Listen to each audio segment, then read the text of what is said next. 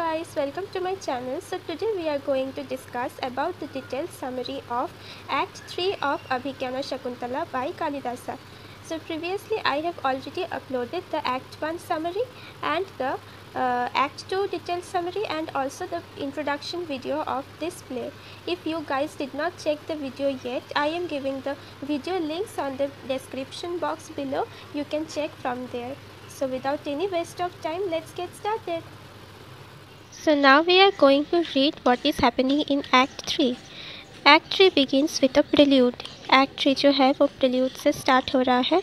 In the introduction of Act 3, the disciples of sage Kanva appreciate King Dushwanta for the way he protects the hermitage for the demands of his contribution in keeping the peace of the hermitage.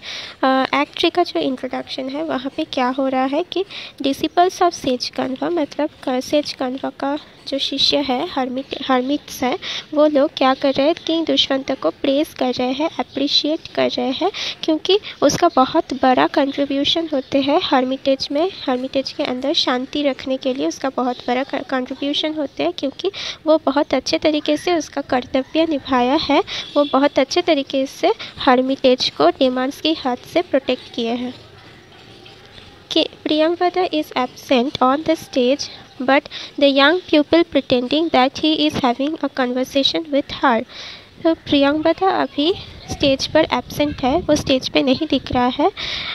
लेकिन जो young people है मतलब जो hermits है, जो लोग king को press कर रहे थे वो हर्मिट्स ने ऐसे प्रिटेंड कर रहे हैं कि they are having a conversation with Priyamvada. दे प्रियंवदा के साथ कुछ बातें कर रहे हैं, ऐसा वो लोग प्रिटेंड कर रहे हैं. They are asking Priyamvada for who she is carrying the lotus leaves. वो क्या प्रियंवदा को क्या पूछ रहे हैं कि किसके लिए वो लोटस लीव्स कैरी कर रहे हैं, लेके जा रहे हैं, किसके लिए वो लोटस लीव्स लेके जा रहे हैं. Again they pretend that Priyamvada answered from the backstage. वो और भी वो क्या pretend कर रहे हैं कि प्रियंवदा backstage से उनका वो जो क्वेश्चन किया उनका आंसर दे रहा है backstage से. वो क्या आंसर दे रहा है that these things are to cool शकुंतला's burning frame who is suffering from a heat stroke. ये जो लोटस लीव्स है वो किसके लिए कैरी कर रहे थे, शकुंतला के लिए. To cool her burning flames.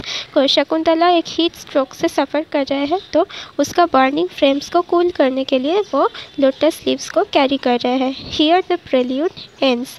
सो यहाँ पे प्रेल्यूड जो है ख़त्म हो रहा है. सो प्रेल्यूड जो है वो डायरेक्टली ड्रामा के साथ लिंक नहीं होते हैं, ये सिर्फ एक प्रेल्यूड होता है. तो अभी जो है अभी ऑफिशियली एक्ट 3 शुरुआत हो रहा है. Now the king enters and here the official introduction of act 3 happens. अभी जो है किंग एंटर कर रहा है स्टेज पे और अभी किंग के एंटर करने के साथ साथ ही एक्ट 3 का ऑफिशियल इंट्रोडक्शन होते हैं. एक्ट 3 ऑफिशियली शुरू होते हैं. Dushyant is sad because after getting read of the डेमॉन्स there remains no excuse for him to stay at the Hermitage. Dushyant बहुत सैड होते हैं क्योंकि डेमॉन्स से हर्मिटेज को प्रोटेक्ट करने के बाद after getting read of the डेमॉन्स को डिफीट करने के बाद उसके पास और कोई रीज़न्स नहीं रहते हैं. No excuse. इसके पास और कोई रीज़न्स और एक्सक्यूज़ नहीं रहते हैं हर्मिटेज में रहने के लिए. The king deeply falls in love with Shakuntala and requests love God Manmatha और कामादेवा. मनमथा और कामादेवा को हिंदू माइथोलॉजी में लव गॉड कहा जाता है, लव गॉड माना जाता है. To induce some passion in Shakuntala also for him. तो किंग जो है king Dushyant deeply falls in Shakuntala के प्यार में बहुत ही खो चुका है ऑलरेडी. और वो लव गॉड मनमथा और कामादेवा को क्या रिक्वेस्ट कर रहे हैं कि शकुंतला के अंदर भी उनके लिए सम फीलिंग्स जगाने के लिए. ठीक है. The king is hoping to सी शकुंतला. अभी किंग शकुंतला को देखना चाहते हैं क्योंकि वो शकुंतला को मिस कर रहे हैं कि शकुंतला को वो देखना चाह रहे हैं. वो होप कर रहे हैं कि वो शकुंतला को अभी सामने दिखे. Shakuntala might be with her friends to the banks of river Malini and the king tries to reach to her. Shakuntala जो है, शकुंतला उसके फ्रेंड्स के साथ हो सकता है मालिनी रिवर के बैंक में हो, इसीलिए किंग दुष्यंत उसके पास पहुंचने की प्रयास कर रहे हैं. When Dushwanta reaches at Malini banks, he finds Shakuntala suffers from a heat stroke caused by lava inflaming. जब दुष्यंत पहुंचते हैं मालिनी रिवर के बैंक में, तब वो क्या देखते हैं, शकुंतला को देखते हैं जो सफ़र कर रहे हैं एक हीट स्ट्रोक से. जो एक हीट स्ट्रोक से सफ़र कर रहा है, वो हीट स्ट्रोक किसकी वजह से हो रहा है? वो हीट स्ट्रोक कोई फिज़िकली उसका तबीयत ख़राब, उसका फिज़िकल कोई इश्यूज़ नहीं थे. हीट स्ट्रोक, ये जो हीट स्ट्रोक में शकुंतला सफ़र कर रहे थे, वो उसका कोई फिज़िकल प्रॉब्लम नहीं था. वो विच कॉज्ड बाई लाव फ्लेमिंग, जो हीट स्ट्रोक है वो लाव इन्फ्लेमिंग के वजह से हुआ है. किसके लिए लाव? ऑब्वियसली किंग दुष्यंत के लिए लाव. क्यों? मतलब शकुंतला भी किंग दुष्यंत का प्यार में खो चुका है. Anushva and Priyamvada understand her lovesick condition of Shakuntala and tells her to write all her feelings in a love letter. तो प्रियमवदा और अनुष्वा, वो जो शकुंतला का जो दो फ्रेंड्स है, अनुष्वा एंड प्रियमवदा, वो समझते हैं कि शकुंतला का जो लवसिक कंडीशन है, उसका जो मेंटल कंडीशन है, उसका जो फीलिंग्स है किंग दुष्यंत के लिए, वो उसका फ्रेंड्स जो है अनुष्वा प्रियमवदा वो समझ रहे हैं और उनको सजेस्ट करते हैं, शकुंतला को सजेस्ट करते हैं कि उसका जो फीलिंग्स है वो सारा फीलिंग्स एक लव लेटर के माध्यम से लिखने के लिए, एक लव लेटर में लिखने के लिए.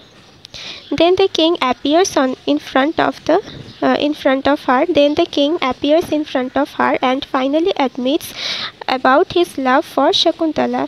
तब किंग क्या करते हैं, किंग तो ऑलरेडी रिवर मालिनी की बैंक में पहुंच चुके थे और वो ऑलरेडी देख चुके हैं कि शकुंतला हीट स्ट्रोक में सफ़र कर रहे हैं क्योंकि वो एक लवसिक कंडीशन में है, उनके प्यार में खो चुका है, किंग दुष्यंत के प्यार में खो चुका है. तो किंग को तो पता चल गया है कि शकुंतला भी उनके तरह ही फील करते हैं किंग दुष्यंत के लिए. तो इसीलिए किंग उसके सामने अपीयर होते हैं और finally admits about his love for Shakuntala. अभी जब शकुंतला को भी सेम फीलिंग्स है उनके लिए, तो वो भी एडमिट कर देते हैं शकुंतला को कि वो भी शकुंतला के लिए सेम ही फील करते हैं.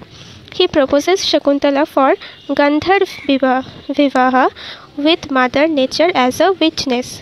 अभी वो शकुंतला को गंधर्व विवाह के लिए प्रपोज करते हैं, मैरिज के लिए प्रपोज करते हैं.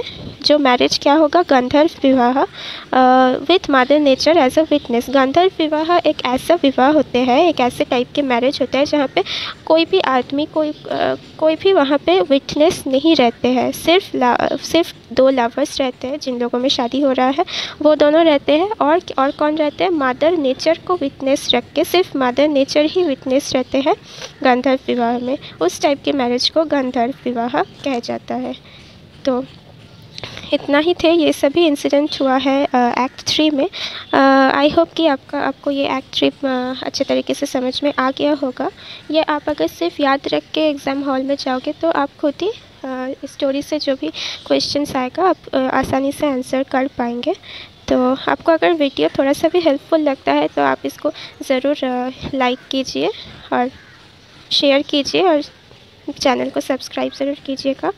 और मैं जल्दी ही अगला वीडियो लेकर वापस आऊँगी. Thank you.